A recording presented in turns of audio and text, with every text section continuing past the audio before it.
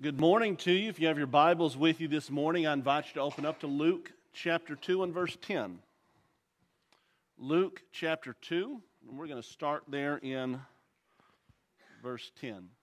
Thank you so much for your presence this morning. We have visitors with us. We're thankful that you have taken the time to be with us. If you have any questions about anything that we say or do here at University Oaks, feel free to ask us after services. We'd love to do nothing more than to talk with you about the Word of God, talk with you about the work that we do for Jesus here at this church. Thank you so much for being here this morning. In Luke chapter 2, as you look there at verses 10 and 11, I suppose this may be a verse that we hear fairly often this time of year.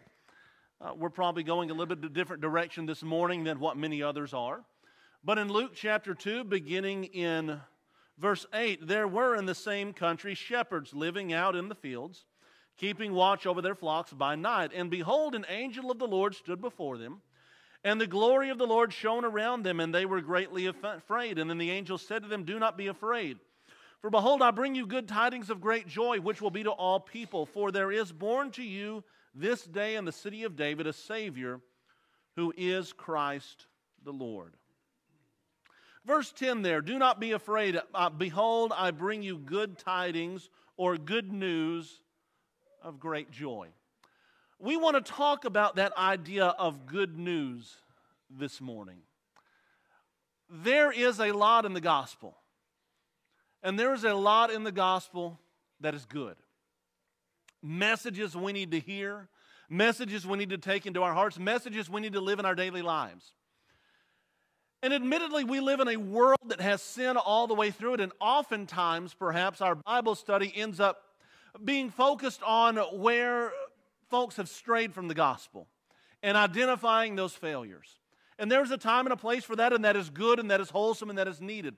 But there are also times that we need to remind ourselves what the gospel really is all about, and the hope that is in the gospel, and the good things that are in the gospel. And we want to do that this morning. We're going to start here in Luke chapter 2.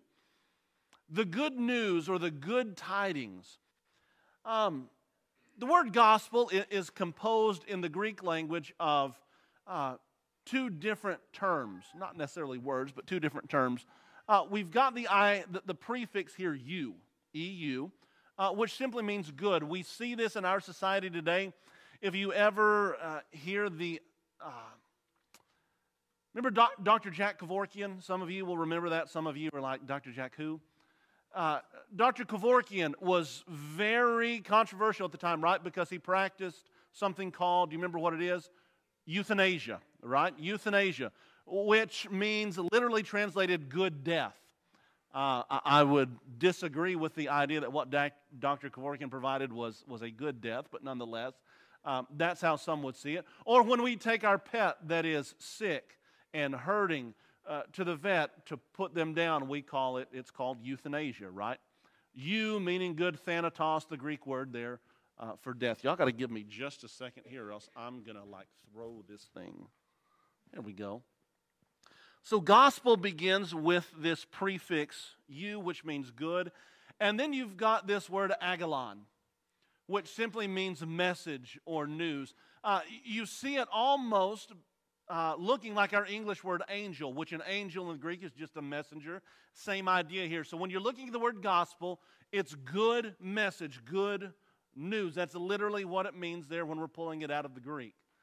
That's why we often talk about the good news of the gospel, and indeed there is good news in the gospel. It starts here in Luke chapter 2 and verse 10, where we read that there would be a Savior. He was born that day in the city of David. He is Christ the Lord. Let me submit to you the first good thing that we find in the gospel is we find direction and we find authority. And that may not seem good at the start, but work with me here just a moment. There is something that Scripture often does. God, through Scripture, often reminds us that we are pretty poor at guiding or directing our own lives. We experience that in some practical ways in our lives, don't we? Just a couple of days ago, a group of us were headed to the Alamo Dome. And we were driving there right at rush hour, and we're trying to avoid all the traffic. And so I put into my GPS, I say, I want to go to the Alamo Dome, and take me to the Alamo Dome. And if you know what Waze is, it's one of those apps that's going to navigate you where you need to go, but it also accounts for traffic. And so it's sometimes going to take you off the main roads because it thinks it can route you a different way that's going to get you there quicker. And so we start going to the Alamo Dome, and we're not on 281, we're not on I-10, we're not on any of the interstates that I recognize. Somehow, I told Sandra this morning, somehow we ended up on the street that her house is on. And we're just going all sorts of back ways, but finally we got there. But if you had asked me to navigate to the Alamo Dome from my house, that's not the way I would have gone at all. And I would have been late. Really, really late, because traffic was really, really bad. When I went to Columbia, and Ryan, I'm sure you've experienced something like this before. When I went to Columbia the second time, brought my cell phone. I had it hooked up to T-Mobile, who was supposed to, keyword, supposed to have coverage in Bogota, Colombia. And I'm leaving from my hotel. I'm trying to get to the preacher's house because I'm going to ride with them over to services that night. And so I do what any young person, well, young at the time person would do when you're in a foreign country. I'm going to Uber.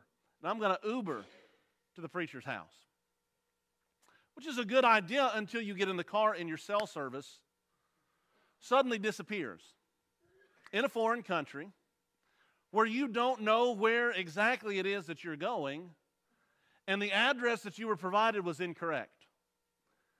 And now you're trying to navigate with somebody who does not speak the same language as you, how to get to your friend's house that you don't exactly know where it is, without any cell service and without being able to call your friend, while trying to get to church on time.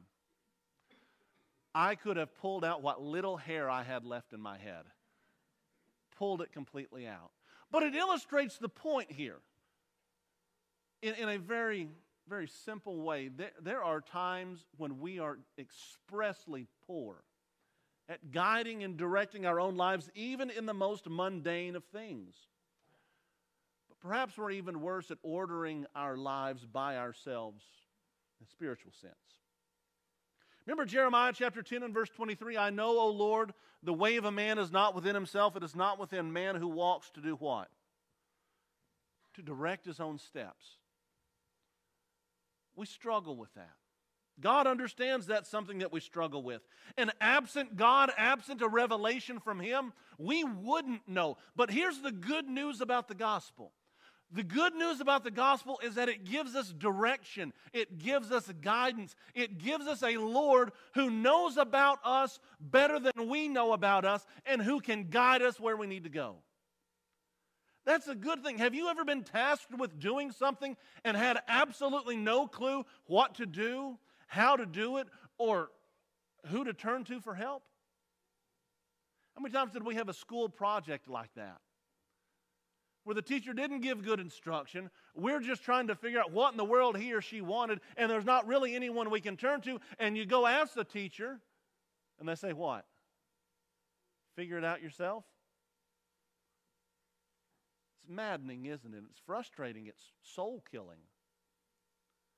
But the good news about the gospel is in the gospel we find direction, we find authority. What a blessing it is then that we have someone who can properly direct our lives. Look there at chapter 2 and verse 10.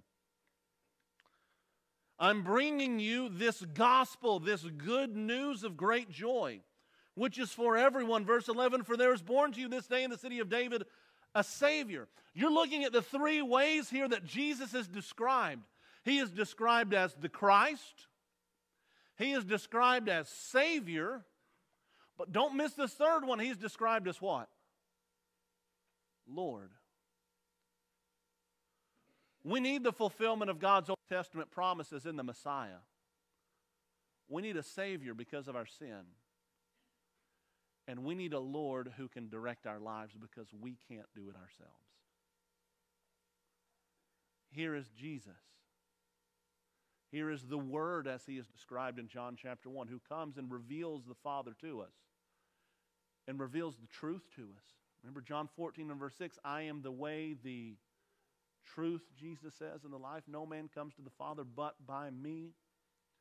It's through Jesus and His lordship and His authority that we learn what God would have us to do and what God would have us to be. That's the good news about the gospel, that there's direction and authority for us. But not only that, look at Matthew chapter 26. There is the importance of little things. Matthew chapter 26, look here with me.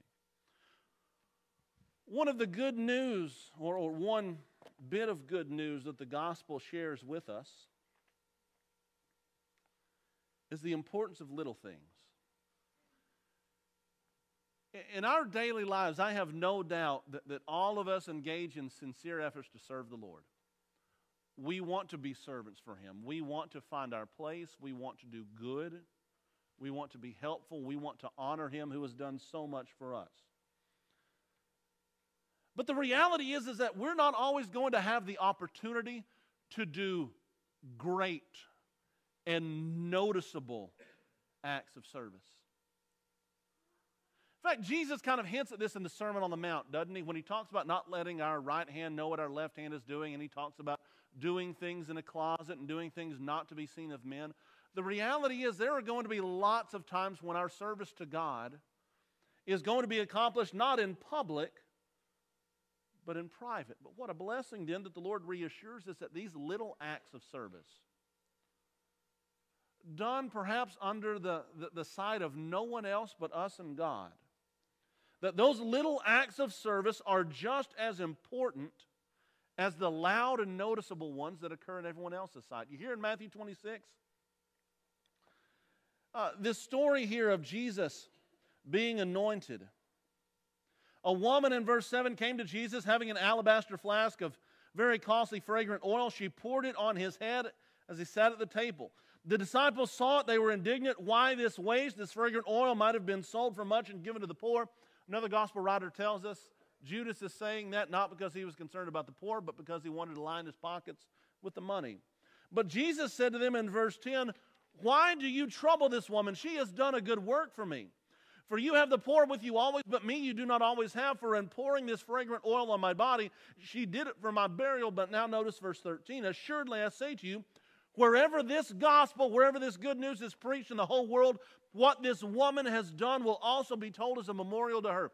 Think of all the magnificent things that Jesus did that aren't recorded in Scripture. John, at the end of his gospel account, says, many more things Jesus did in the presence of His disciples which are not written in this book. These are written that you may believe, and that believing you might have life in His name. There's a whole lot more that Jesus did that we don't know. How many other healings do you think took place? Hebrews chapter 11 talks about these great figures of faith who were not Jesus, but who still accomplished great things. And some of them, as you get into verses 32, 33, 34, they're nameless. We don't know who they are. We just know of the great things that happened. But we don't know who, do we? And with Jesus, we don't know what. But we know about this, don't we? And I say all that simply to convince us or remind us, whatever the need might be, that just because what is before us is not something grand or loud or noticeable or big doesn't mean that it's not worthy. Doesn't mean that it's not important. Doesn't mean that it's not significant.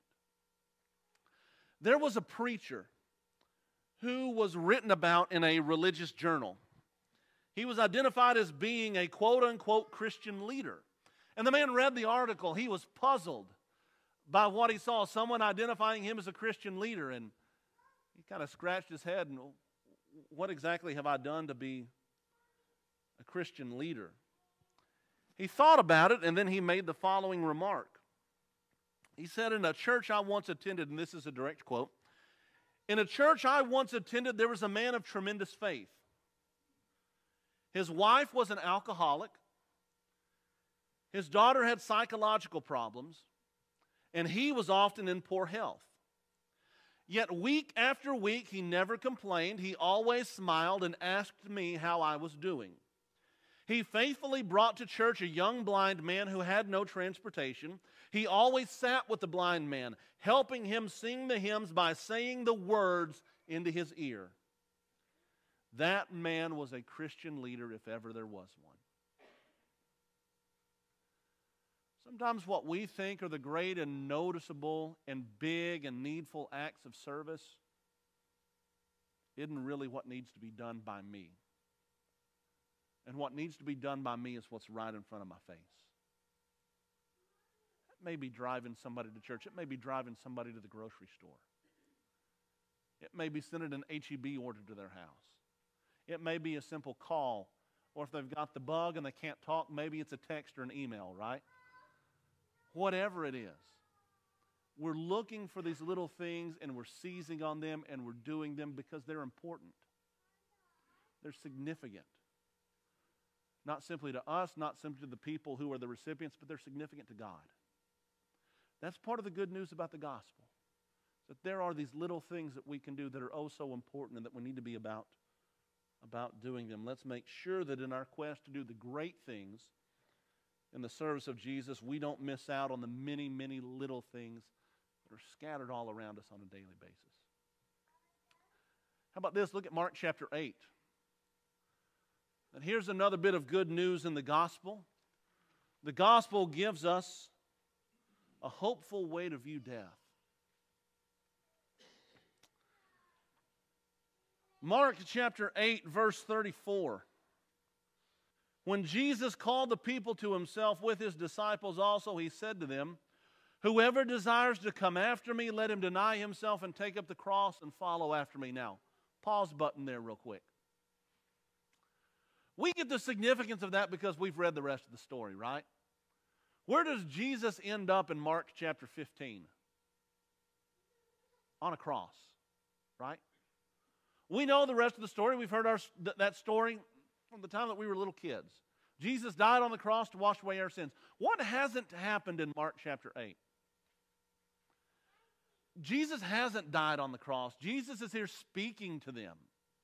But he uses the language of the cross in verse 34, even though at this point it doesn't seem that really anybody outside of Jesus himself has connected that Jesus is going to give his life on the cross. So when he just simply makes this reference to a cross in verse 34, he's talking about the idea, what would the average person have seen here? It's a reference to death, isn't it? This was capital punishment. This is how the Romans quelled insurrections. This is how they reminded people who was in charge and to keep your place and to hold your tongue. There were some cities over which Rome ruled that when insurrections would happen, they would take the insurrectionists and line the city's entryway with cross after cross after cross, reminding people if this is the course of life that you choose, this is the fate that awaits you. Death. Jesus picks up that same language in verse 34. Whoever desires to come after me, let him deny himself and die and follow after me. Jesus isn't speaking of putting ourselves to death here physically, but he's talking about giving our lives over to him. Notice what follows it. Follow me. Verse 35. For whoever desires to save his life will lose it. But whoever loses his life for my sake and the gospel's will save it. Think about how much money and how many man hours a year are put into saving life. And really not even saving life, but just pushing back that day of death by a matter of a few weeks, a few months, a few years. How many billions, if not trillions of dollars are spent just in our country yearly on that? Seeking to save our lives. But the paradigm of Scripture is different. This paradigm that Jesus provides completely changes our interactions with the world and our estimation of the world around us. Jesus tells his audience that losing our lives for him is the way to find true peace, true meaning, and true victory. Verse 38. And that all comes not necessarily by staving off physical death, but by living in such a way so that physical death is not the enemy, but is the release. This past week, one of the two elders that I first lived under as a Christian passed away after a long battle with a degenerative brain condition.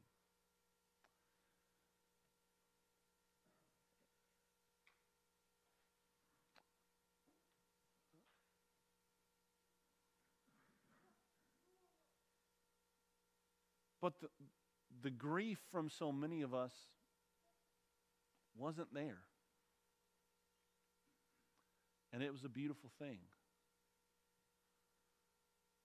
There wasn't a one of us who was sad for him.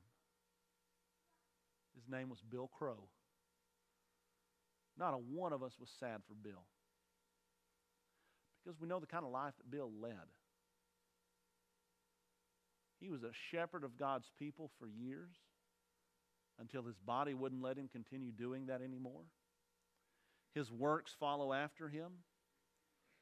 What a blessing to be able to rejoice with his family over his great hope because of the grace offered him through Jesus Christ and his faithful response to that grace. This is what the gospel does. This is the good news of the gospel. So much of our society looks at death as something to fear. But it's going to happen to everybody. The gospel takes this one commonality of all of humanity and says, you don't have to fear this, you can embrace this. That changes everything. To the Christian, then, death is not a moment to run from in fear, but a moment to embrace in confidence and joy. It is a moment of transition, greatest moment of bliss we will ever know. That's good news. That the moment the majority of humanity fears so much is the moment that we don't have to fear. But is the moment we're at peace and we're going home finally. What a blessing that is. Look at Luke chapter 4. That sort of a perspective and that sort of a life is what Jesus is describing here in Luke chapter 4. Luke chapter 4, Jesus here in the synagogue in Nazareth, the city where he had been brought up. And in verse 17, he was handed the book of the prophet Isaiah, and when he had opened the book, he found the place where it was written. So this is a passage Jesus deliberately went to while reading in the synagogue.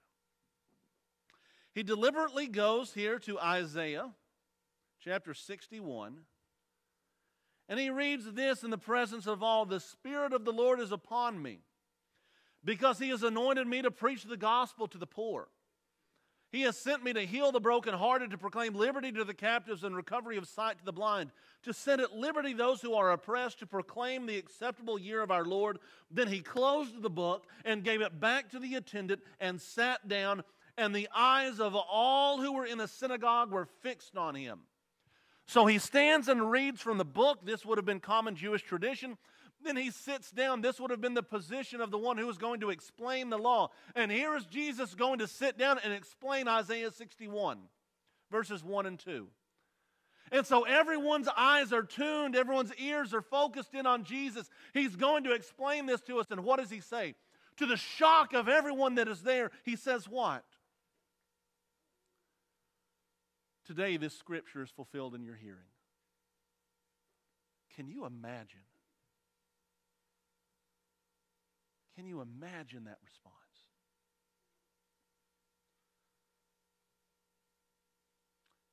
And he kept on talking. Don't think that that was all of Jesus' sermon, just like this is not all of mine.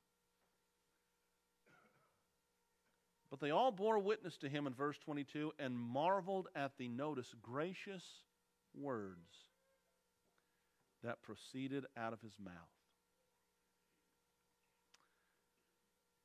He promised wealth and release and sight and freedom. But then he said, today this scripture is fulfilled in your hearing. You know what that tells us? That the wealth and release and sight and freedom that Jesus was talking about here was not physical.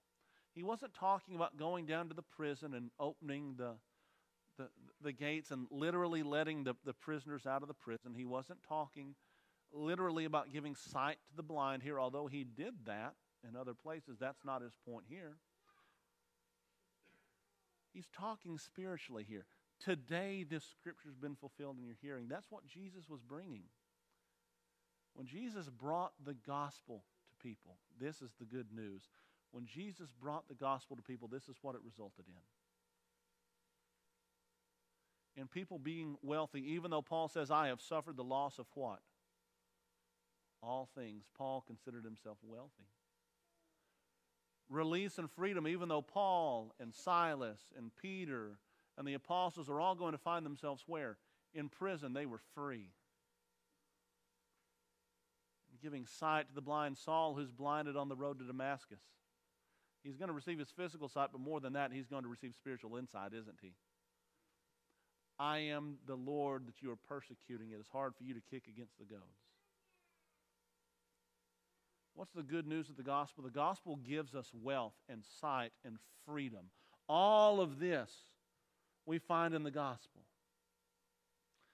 And this is all that the world misses. If this life is only temporary and there is something greater and more enduring beyond this life, then the earthly ways of judging blessings and the good life are inherently flawed because they miss the deeper reality of eternity. Through Jesus and His message in the gospel, we find wealth and freedom and sight. We appreciate this when we keep the world in its proper perspective, and we appreciate this when we keep Jesus as the focus of our lives. Fixing, Hebrews chapter 12 and verse 2, fixing our eyes on Jesus, the author and the finisher of our faith. The good news of the gospel is that we can be wealthy, we can be released, we can be free, we can have sight, and that's all spiritual. That no one can take away from us except ourselves. That's the good news of the gospel. Look at Mark chapter 16 and verse 15. The good news of the gospel is that it's a common message for everybody. Doesn't matter what you look like. Doesn't matter where you came from. Doesn't matter the circumstances you grew up in. Doesn't matter what other people have said about you. Doesn't matter what your past experiences are. Doesn't matter how many skeletons you have in your closet. Doesn't matter how much sin you've committed. The good news of the gospel is that it's for you too. It's for me, it's for you, it's for everybody. Jesus has raised from the dead. He's giving instructions to His disciples in this last period of His life on the earth. And as He is sending out His apostles, He says to them what? Go into all the world. Preach the gospel to every creature. Here's the good news of the gospel. It's for everybody. It's the same standard, the same message, the same Lord, the same faith, the same baptism, the same body for everybody. Just like death is the great uniter, so is the gospel. It can bring together folks from all sorts of different backgrounds, from all sorts of different cultures, from all sorts of different perspectives. Here's the gospel. The good news of the gospel is it's for everybody. Because everybody needs the gospel. Why does everybody need the gospel? Because everybody who can understand what I'm saying, we've had experience with sin, haven't we?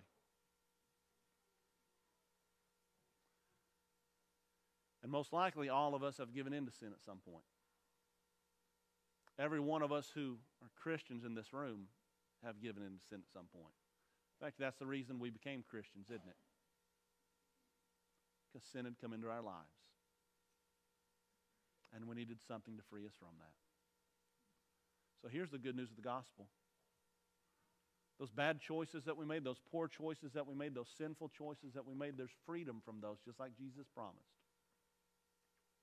And the freedom from those promises, the freedom from that sin, is found in Jesus. And we learn of Jesus where? Good news of the gospel. Go into all the world, preach the gospel to every creature. He who believes and is baptized shall be saved. He who does not believe will be condemned. Do you want to be saved? Do you want to be saved from sin? Do you want to embrace the good news that the gospel has to share? The good news of salvation in Jesus Christ? If you believe in Jesus and believe in the gospel, will you put him on in baptism?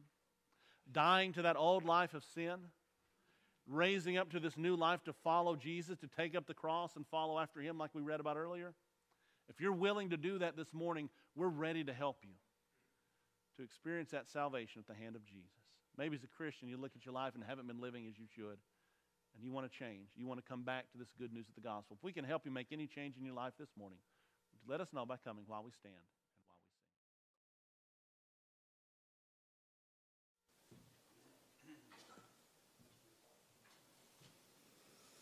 sing. Good morning. It has been 4 or 5 weeks since we presented Travis Besselman before you, the congregation, for your consideration in deciding and assessing whether or not you thought it appropriate for him to begin serving this congregation as an elder. And the feedback we have received from you has been positive, and so we conclude that you, along with Kent and Todd and myself, all understand and believe that Travis is indeed qualified to serve in this role according to what we find in 1 Timothy 3 and Titus chapter 1. We also want to let you know that the elders, we look forward to Travis in his approach to this role being able to provide a balance that we think the three of us need. And so we're looking forward to serving with him and him serving with us as an elder, as a bishop, as a pastor of this local work. And we want to thank you again for your dedication and your commitment to ensuring that this congregation is properly and scripturally organized. And we trust that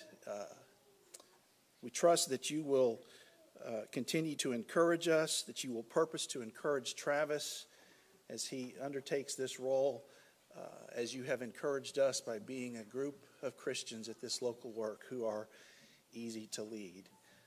In talking with Travis, it is no surprise to me and to any of you, I would expect that Travis is going to pledge the very best that he has to offer, and we would ask that each and every one of us pledge our best to him as he fulfills this role.